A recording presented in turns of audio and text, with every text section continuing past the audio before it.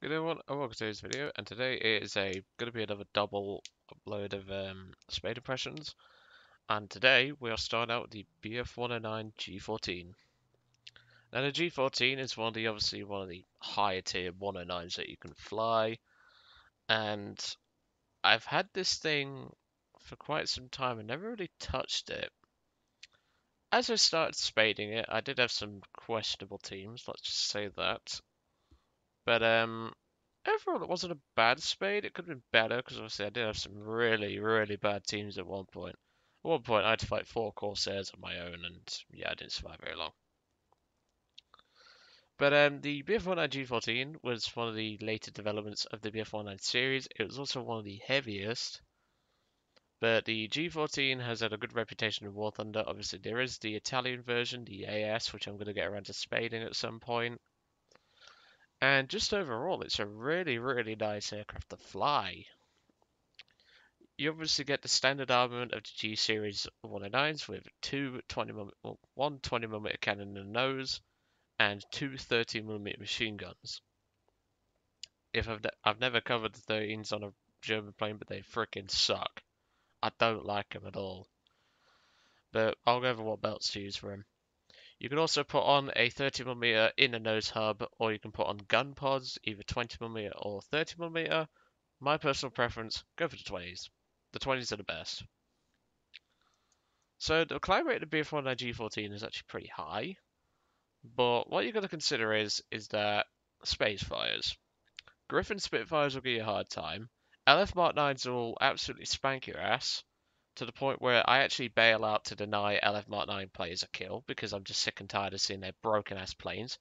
I'm in my Dornier 335, which will the A0 is going to be in the next review, just to point out.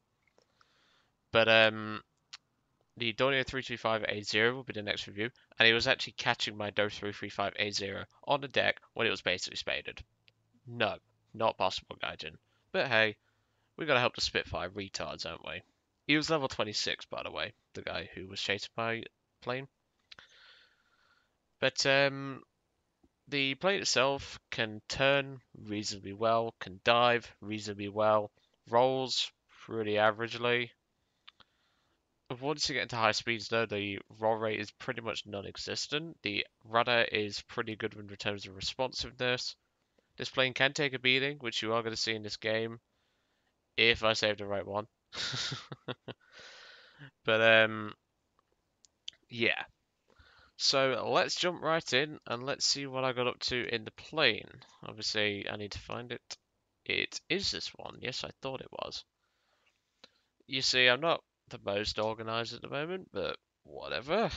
It's no biggie, is it? But let me tell you, this is actually a very fun playing the Spade, and for those of you who want to see the G10, don't worry, I'll be working on that soon enough. Keyword, soon enough. Or keywords, I should say. So this was actually a pretty short battle. It didn't feel like it, but yeah, really. So obviously, I am running the pods, two 20mm cannons. You get 270 rounds of gun in those, or per gun, well not per gun. You get 270 rounds in total. You get 135 rounds in each gun pod. They will run out before the main cannon and the prop hub, but they are really handy for taking out B-17s. I swear to God, every time I kill a B-17, it's because of gun pods. With a single 20 you can do it, but I recommend using gun pods when it comes to dealing with B-17 bombers. But yeah, obviously, the G-14 was actually a plane that I skipped. I skipped it and just went for other planes that I thought were going to be more fun. But recently, though, Allied teams have not been using as many P-51Hs. I only had really two 6.3 games, and even then I got 2 kills in each. Did die in one of them. But I'll cover my stats at the end. But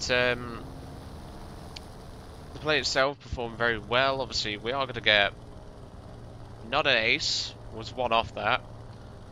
I didn't get an ace in this aircraft. I didn't get one in the Do 335A0 either. My highest was 3. in the DO 33580. I am working on the A1 model, which is the... I think it's the first production variant, that is. If I remember rightly. Killer Tigger will know a thing or two about that. But I do like this sort of aircraft because the G-14 has been a plane that I skipped for... Obviously, I said I skipped it. Didn't really say why. Reason why I skipped it, you used to fight F8, F1Bs and things like that, like they were going out of style. Nowadays though, you don't tend to see that many. So, if you do need to spade some German 5.3 vehicles, now's your time. Honestly, now is your time. A lot of players will be flying Maulers, Wyverns, P-51Ds, B-17, Spitfire later models, Narvals. It's perfectly fine.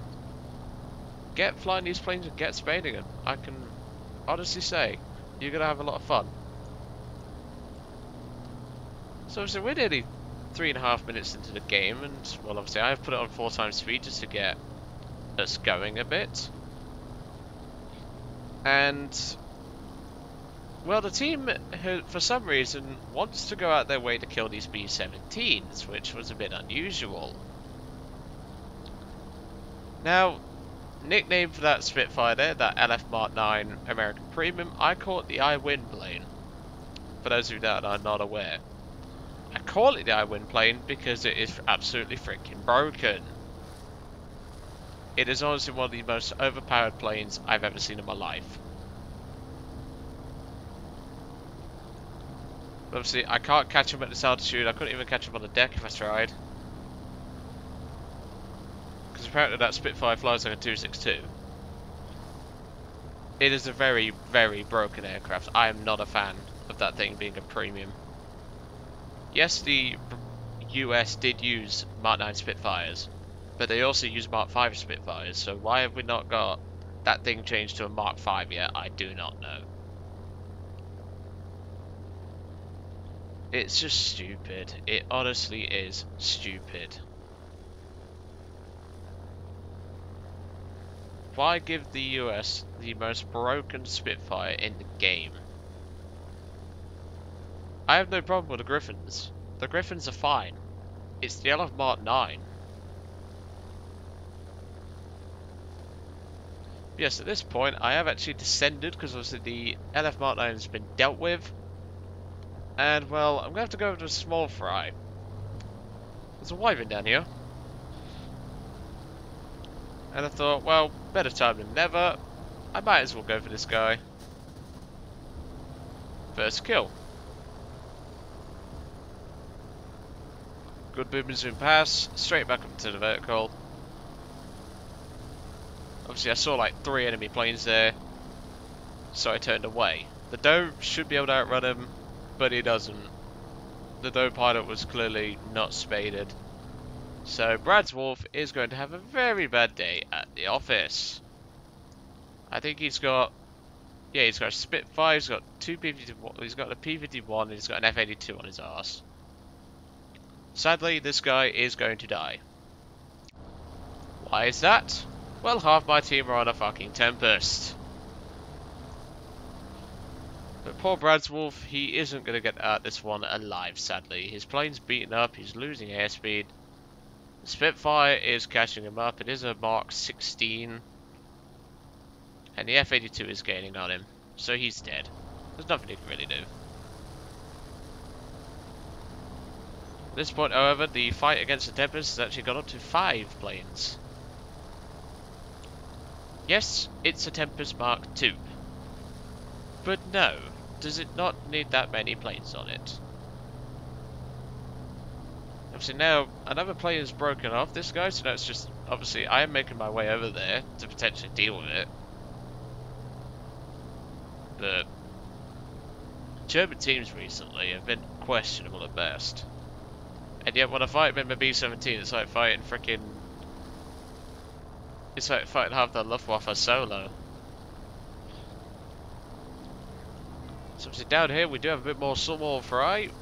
but the small fry is actually nearly going to tear my face off.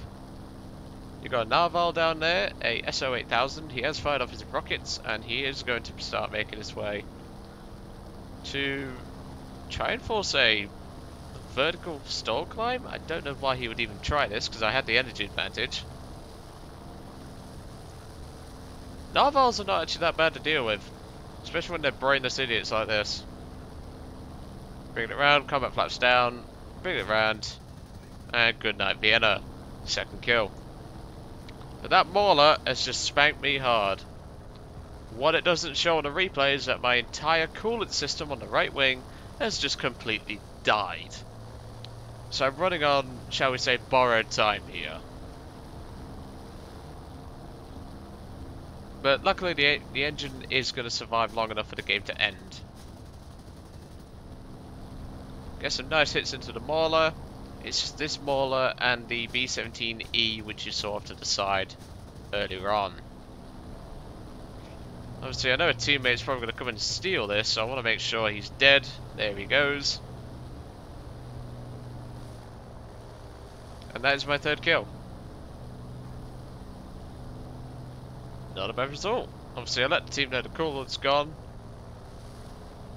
I do have a bit of cannon ammo left. Obviously that Mauler ate most of that, but there you go. But obviously there's only one plane left, and obviously I did say I got 4 kills, so you know exactly what the final kill's going to be. It's just B-17E. Don't know why I was down here, but I thought I might as well get him. He's the last player alive on his team. If I can kill him, the game's going to end, and we are going to win before my engine dies. And there we go. 4th kill, and the end of the game. So not a bad game, obviously. We did get pretty lucky against that Mauler, we'll be honest. But yeah, BF-109 G-14, highly rate this aircraft. It is really good, and I'm looking forward to the G-10. Obviously, teammates will probably change that, but you never know. But yep, if you can get this aircraft, I highly suggest it. She's reasonably maneuverable, as we saw, can take a bit of a beating, and yeah, perfectly acceptable aircraft. It's very good for intercepting B-17s. Just don't intercept B-29 with it, whatever the hell you do. Killer Tigger tried that the other day in his Dove 335A0 or A1 and nearly died because of it. But hey. Anyway, I'll see you guys off. I hope you enjoyed today's review on the BF-109 G-14. Sorry about that, that was my headset cable. And I will see you all on the next one. If you can get this aircraft, because it is in the 109G tree, please do have a go at it. And when I get ready to the G10, I'll obviously spade it. Hopefully it should be the same as this. And yeah. Anyway, I'll let you guys off. Hope you enjoyed, and I'll see you all on the Dove 335 A0 Spade Impressions. See you then.